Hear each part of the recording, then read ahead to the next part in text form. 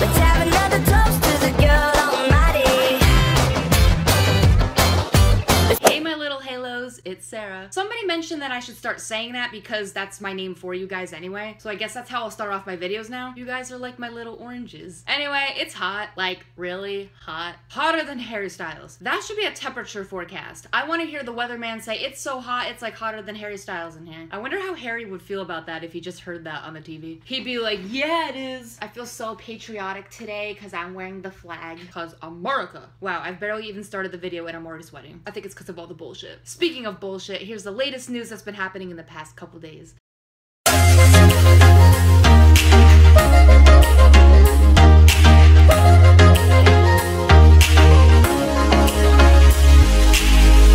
Okay, you know me, I always like to start off a video by talking about Harry's hair. Because guys, there is literally an Instagram page dedicated to the Dunkirk film and it has all these new pictures of Harry. I think the Instagram name is actually called the Dunkirk film or something like that. So we didn't get a lot of new pictures. Oh my gosh, here's Harry being athletic, climbing up a wall. I would never be able to do that. Harry with a heart blood stain on his hand. Oh my god. Harry looking like he's gonna go fuck somebody up. And another picture of Harry looking like he didn't know somebody was taking a picture of him and he's like, oh, I didn't see you there. We see you, Harry. There's so many pictures of this film that I think by the time the movie comes out, we will already know what the film's about. Because this movie's coming out, I think, July 21st or 22nd, depending on where you live in the world. I wish it was this year, but no, it's 2017. I mean, that's too long. Why not tomorrow? Or today? What about right now? I would be so happy to pause this video right now and just go to the theater and watch this movie. Actually, no, I would bring you guys with me. Field trip. But anyway, in total, these are all the pictures that have surfaced of the movie with Harry in it, and I'm so excited. Okay, now on to the news that kind of confuses me. Okay, I said in a couple videos ago that I didn't really believe in the RBB account anymore because there was a tweet they tweeted before and it just sounded like a fan tweeted it or a troll. So I'm really suspicious about this account. I really don't believe it. But for the people who still have hope in it, their recent tweet says the Bears will be back.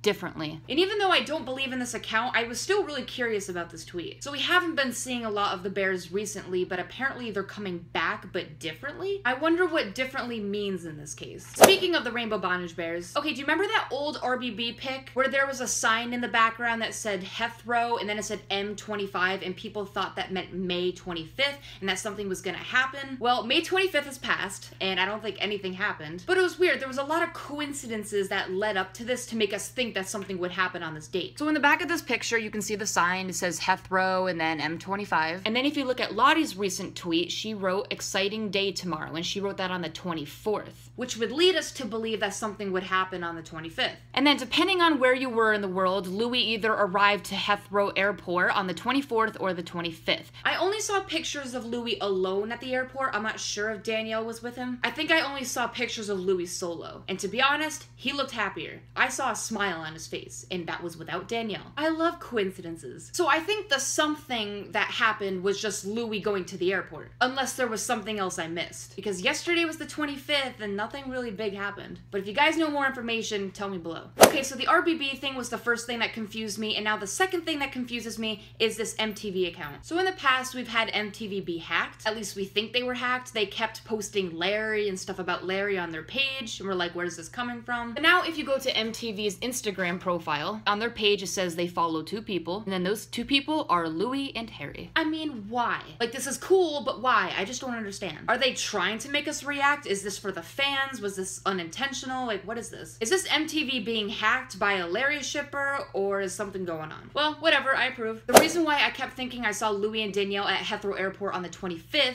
is because Louis and Danielle were actually out at an airport on the 23rd at LAX. So I knew I saw pictures of Louis and Danielle, but it just wasn't at Heathrow. I mean, I've really nothing to say about these pictures. It's kind of the same old, same old. Like, yep, he's with her again. I'll admit, Louis looks really good though. I don't know, what do you guys think about these pictures? Are you guys just numb to them now? Do you guys not care if you see a picture of Louis and Danielle together? Because I don't anymore. I'm just like, oh, there they are again. Pew.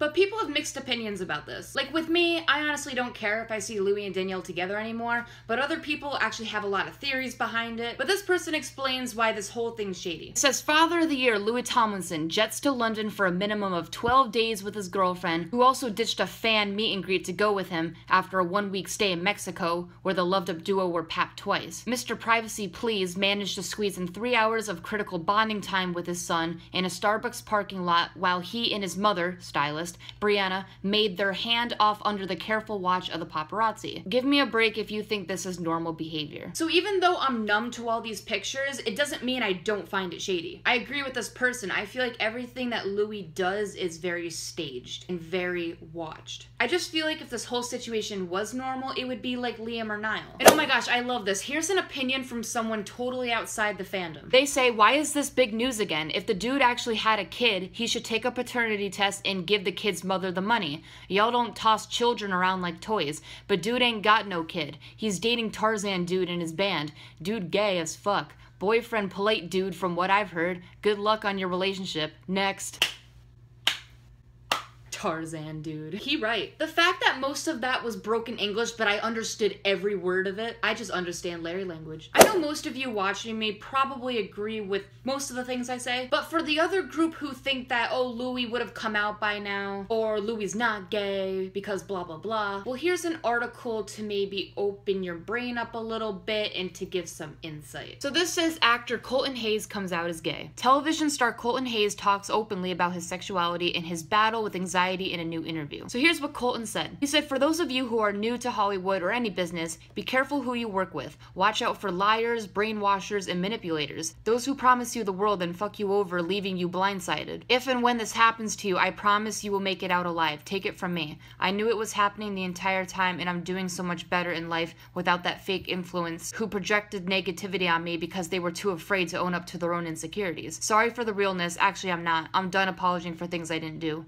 Yeah, it's my boy. So, modest. I think One Direction's management team should read that. And I know it's probably not all Modest to blame. There's probably other people. But like, for real, for all those little girls in the fandom who are like, no, Louis not gay because blah, blah, blah. Or like, he would have come out by now. Or just like doing all these little excuses. They have to look at older influences or even people in the past, Lance Bass, people from other bands who have gone through these experiences with these management companies. And it's not as easy as just saying he would have come out by now. Some people who are even allowed to come out don't want to yet. Maybe they don't feel comfortable. Maybe they don't find a need to. Personally, I think Harry and Louis are a little different. I think Harry and Louis are on two different pages, and maybe this caused them to break up if they did. I think Harry is very comfortable and confident with himself now. It shows. But I think Harry is not the type who wants to outwardly say like, I'm gay or I'm this. He doesn't find a point in labeling himself and telling the whole world what he is because he's afraid that people will pay more attention to that than what he's doing with his profession. Kind of like Harry with the word famous, he said it kind of takes away the substance of who he really is. I think in Louis's case, Louis probably just doesn't want to be gay. I think Louis is scared. I don't think Louis is as confident as Harry is. And this is just based on observation. I have no proof of this. But if you look at the difference between Louis and Harry, I think that internally there's different things going on. Not only would Louis be saying this to like a couple people, he's basically saying it to this huge fan base, like almost the whole world. Even people who aren't in the fandom would find out. And it's scary. So I think we should cut Harry and Louis a little slack. We shouldn't keep saying like, oh, when are they gonna come out? They should come out now. There's no